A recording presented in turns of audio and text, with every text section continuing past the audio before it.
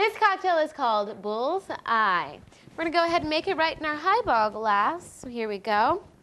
Go ahead and add ice to it, like so. And then we'll do an ounce of brandy. Ounce of brandy. Now we're going to do about 2 ounces of hard cider. All different types of hard cider out there these days. If you've never had hard cider, you're missing out. It's like wine. You know how they fermentate grapes to make wine? Same thing with apples to make cider.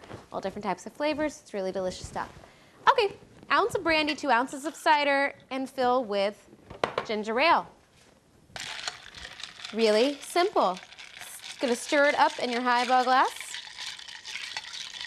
like so. I'm gonna go ahead and add a big straw. And this is what your bullseye is going to look like. And it's going to be quite tasty as well. So if you have some apple slices at home, you could use them to garnish the sides. You're good to go. Cheers.